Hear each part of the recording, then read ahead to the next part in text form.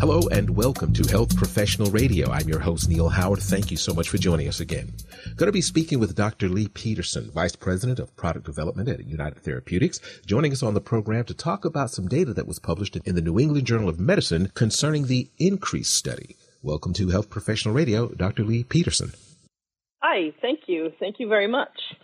Vice President of Product Development at United Therapeutics. Give our listeners a brief insight into your area of expertise and then talk briefly about your role there at United Therapeutics as VP. Yeah, I'd love to. So I've been at United Therapeutics since 2008, and I started as a scientist, clinical research scientist, and moved into this role. And this is like the best job on the planet, I have to say, because I get to oversee and work with all of the various team members on all of the research and development products and projects at United Therapeutics. And so we have several PAH studies that have been conducted and are still being conducted with various different therapies. Mm-hmm. And we now have fibrosis studies that are ongoing with our inhaled drug, which is called Tyvaso. Mm-hmm. But you know what I'd really, really like to do? I don't think you or your listeners really know so much about maybe the history and what really led up to where we are today with regard to the INCREASE study. And I just wanted to share that with you. Martine Rothblatt is the founder of United Therapeutics, and it's her daughter, Genesis, who was the inspiration of the company. Genesis was diagnosed with pulmonary arterial hypertension, or PAH, in the early 90s. And at the time, there was no therapy approved for this condition. And your listeners probably already know because you mentioned that they are health professionals. But PAH is a disease where the pulmonary arteries become narrowed. They're abnormally narrow.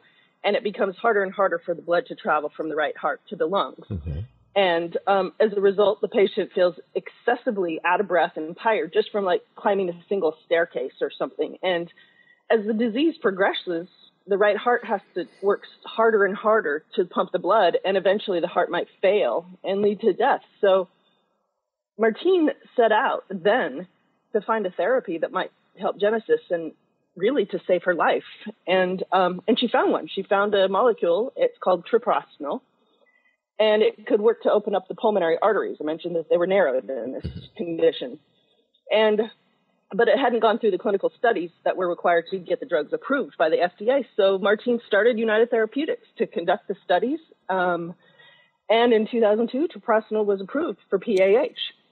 And now we had conducted, over 2 decades later, we looked into this similar lung disease called pulmonary hypertension associated with interstitial lung disease, which is PH-ILD. Mm-hmm.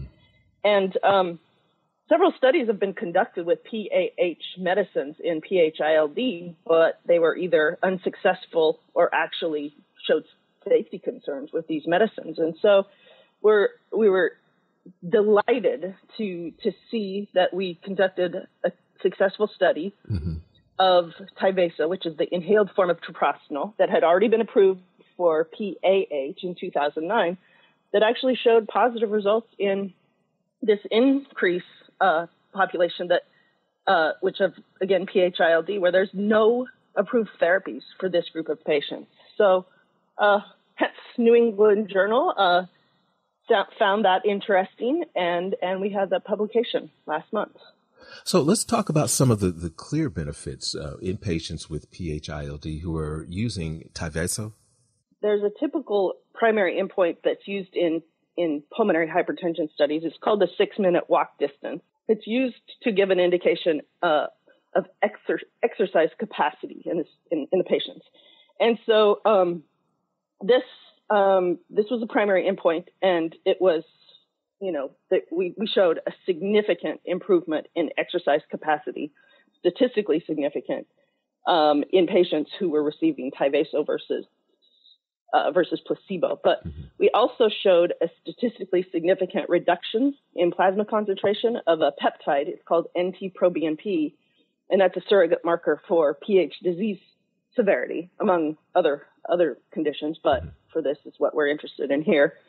And we also showed, these are the secondary endpoints of the study, a decrease in risk of a clinical worsening event in patients who were on Tyvaso versus placebo, and fewer exacerbations of the underlying lung disease. So this study, it met its primary and all of its secondary endpoints, including its safety endpoints, which were really, really important in light of two pretty big studies of PAH medications in this patient population that had actually failed and were terminated early due to safety concerns. What about Tyvaso versus the current standard of care for PH-ILD patients? Well, that's the critical thing here. These patients have nothing. Now, to treat their fibrosis, if they have IPF, which is idiopathic pulmonary fibrosis, there are two medicines for the fibrosis, but those are not approved for PH, pulmonary hypertension associated ILD. So there's nothing. And in fact, to diagnose their patients who have ILD, to diagnose their pulmonary hypertension, the gold standard for diagnosis is the right heart cath. And it's kind of invasive. And because there was no therapy, even if, the patients found out that they have severe PAH or mild or moderate, the doctors had told me that it didn't really matter because they didn't really have anything, they didn't need to know the specific details of the numbers because they didn't really have anything to treat them anyway. So now, we assume there's a population of patients who are, when they're first diagnosed with ILD, there's probably about 15% have elevated pulmonary pressures, which is, pulmonary hypertension, greater than 25 milligrams mercury. That's the old definition. Now it's greater than 20. And there's probably about 15% that also, who have ILD, also have PH. And likely up to like 85 or 86% of patients who are ILD patients in their lifetime will develop pulmonary hypertension.